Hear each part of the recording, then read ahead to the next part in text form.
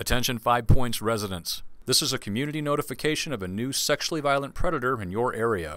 Please stay tuned to the following short program for more information. Hi, I'm Technician Ron Hackett with the Denver Police Department. The Sex Offender Registration and Compliance Unit at DPD is responsible for the registration, monitoring, and tracking of all registered sex offenders and sexually violent predators who live in the city and county of Denver. Here's a brief history of sex offender legislation in Colorado. Our state laws trickle down from federal government mandates. In 1994, we had the Jacob Wetterling Act, which mandated that states would establish a sex offender list. Megan's Law of 1996 said that the public would have access to those sex offender registration lists. The Pam Lichner Act of 1996 stated that some offenders might have to have lifetime registrations. And the Adam Walsh Act of 2006 unified sex offender laws across the country. In Colorado, the legislature has determined that sexually violent predators, by definition, pose a higher risk to the community at large, and therefore mandated that upon their release from the Department of Corrections, the community must be notified. Sex offender notification in Colorado happens in two ways. The first is passive and ongoing through the sex offender registration process, which is a list maintained by local police departments. The second way is active, via community notification for those offenders determined to be sexually violent predators by the courts or by the parole board.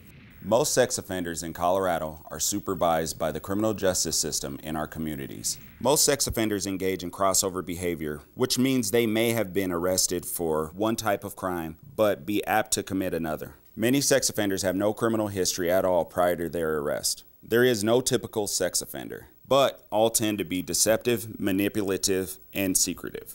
80 to 93% of sex offenses are committed by someone known to the victim. Sexual deviancy begins in mid to late adolescence. Sex offenses are not impulsive. They are usually carefully planned, and most sex offenders are male.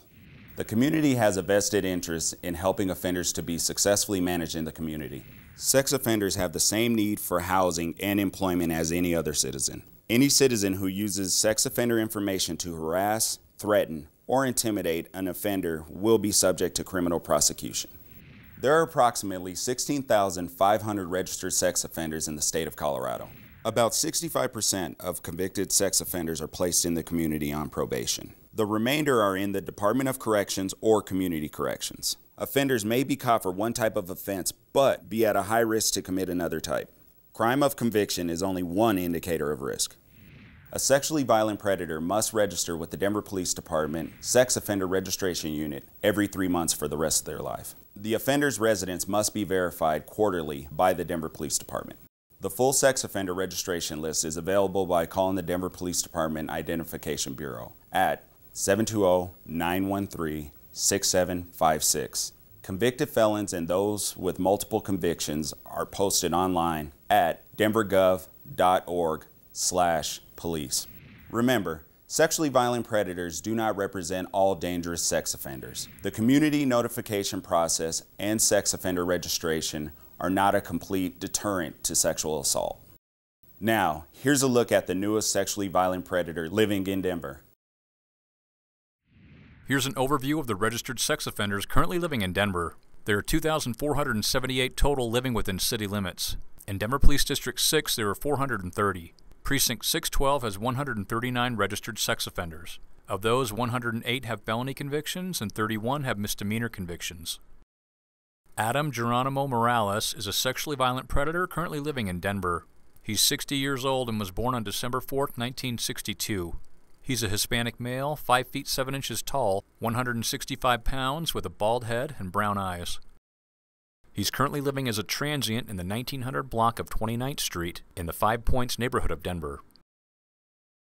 Schools located within 1 mile of this offender include University Prep School at 2409 Arapahoe Street, Cole Arts and Science Academy at 3240 Humboldt Street, Gilliam School at 2844 Downing Street, Cole Middle School at 1350 East 33rd Avenue, Garden Place Academy at 4425 Lincoln Street, Gilpin Montessori at 2949 California Street, Annunciation Catholic School at 3536 Lafayette Street, Montessori Academy of Colorado at 2500 Curtis Street.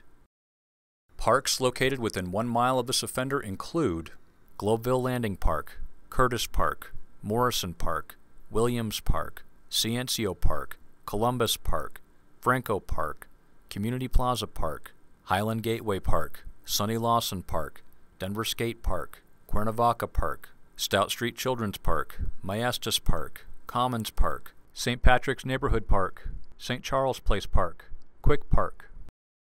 Recreation centers located within 1 mile of this offender include Gloveville Rec Center at 4496 Grant Street, St. Charles Rec Center at 3777 Lafayette Street, Glenarm Rec Center at 2800 Glenarm Place, 20th Street Rec Center at 1011 20th Street.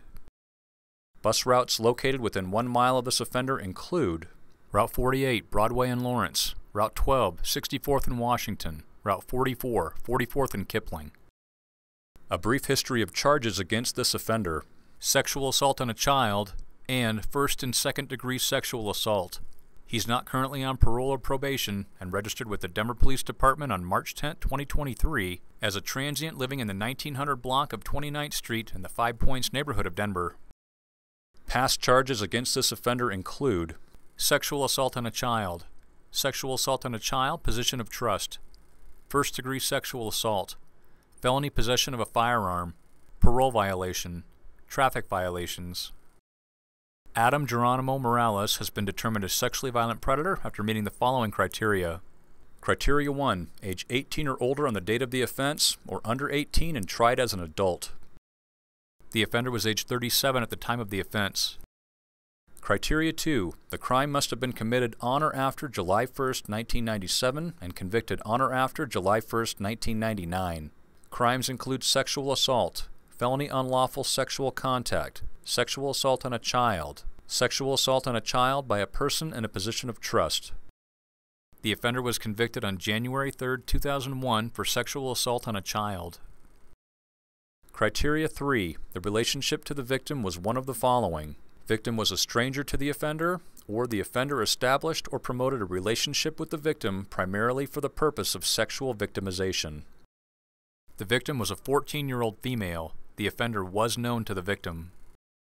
Criteria 4, positive results or the passing of a risk assessment instrument administered by probation parole staff and a qualified treatment evaluator.